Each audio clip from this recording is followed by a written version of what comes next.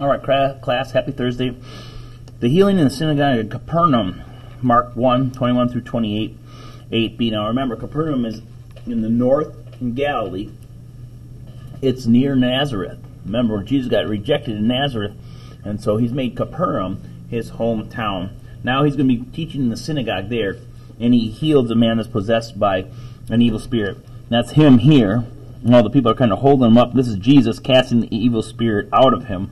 I like how this guy looks really super surprised in the picture. Obviously, that would be pretty surprising if you were to witness this. Jesus had been rejected in Nazareth, the city where he had grown up. So he went to Capernaum, a city on the shore of the Sea of Galilee. A lot of our lessons are going to be on the Sea of Galilee now. Some of Jesus' disciples lived there, and he decided to make it his home city. After his journeys, Jesus would return there for rest, and from there he would set out again on his travels.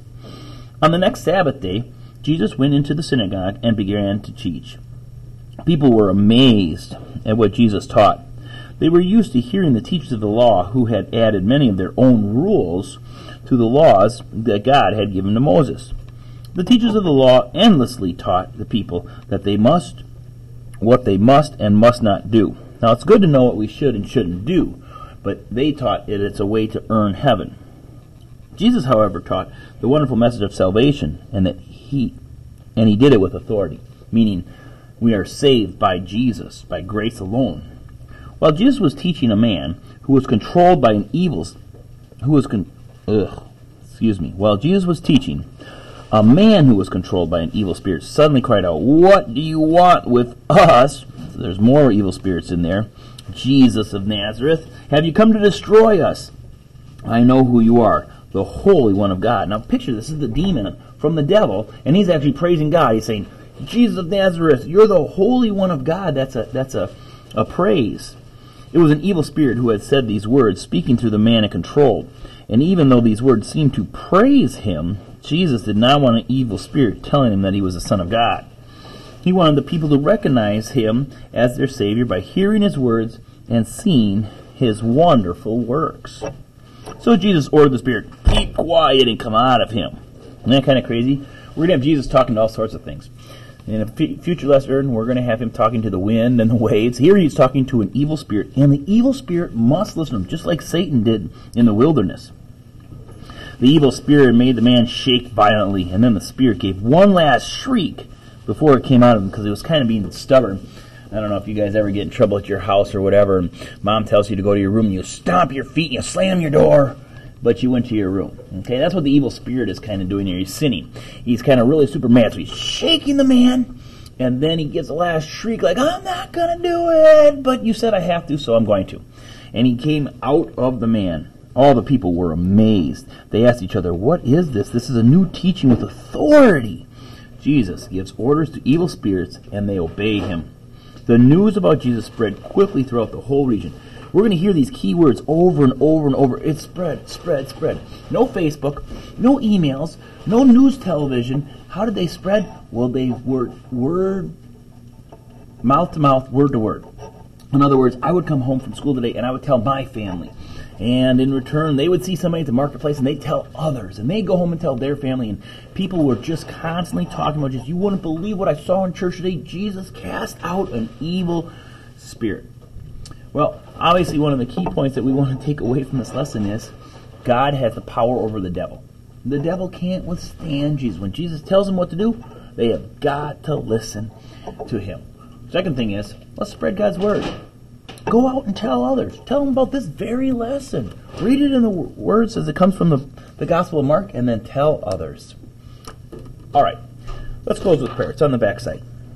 Dear Holy Spirit, we became distracted so easily during worship services at church. Help us to prepare for worship, participate in it joyfully, and remember the blessings afterwards. Lead us to be regular, enthusiastic worshipers. That means go to church often. Throughout our whole lives. In Jesus' name we pray. Amen. Let's take a look at our assignment. The directions say complete the sentences with the words from the box. So the words from the box are down here. Now you got way too many here. You're not going to use all of those. Okay? And they kind of made it easy on you on a few of them. they said, for example, number 3, on the blank blank. Well, you got a evil spirit, you got a Sabbath day, you got a holy one. So some of those you're going to have pretty obvious where it's going to go. Okay? All right, well, let's try that one. On the blank blank, Jesus went to teach in the blank. All right. I remember what it said. I'm pretty sure it said Sabbath and synagogue. I'm going to take sure, make sure. On the Sabbath day, Jesus went to the synagogue. So that's number 3. On the Sabbath day. Now, guys, it's on your sheet, so make sure that you're spelling it correctly. It's right there. On the Sabbath day, Jesus went to the synagogue.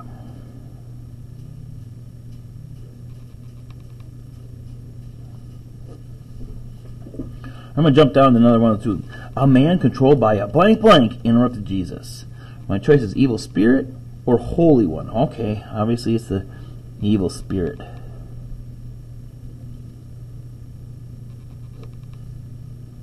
The people were blank when Jesus cast the evil spirit out of them. Amazed.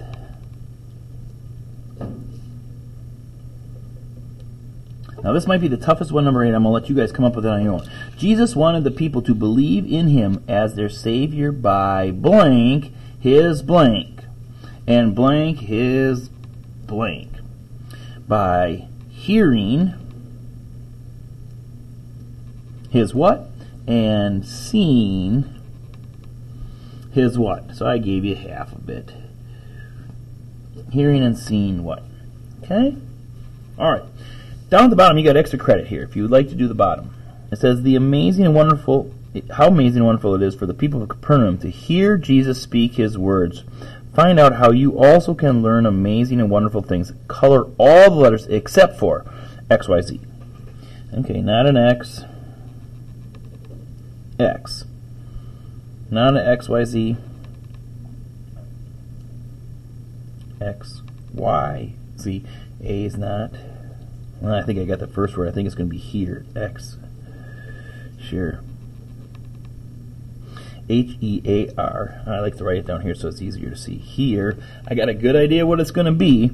You guys go ahead and do that. That's for extra credit. Don't have to, but give it a shot. Have a blessed day.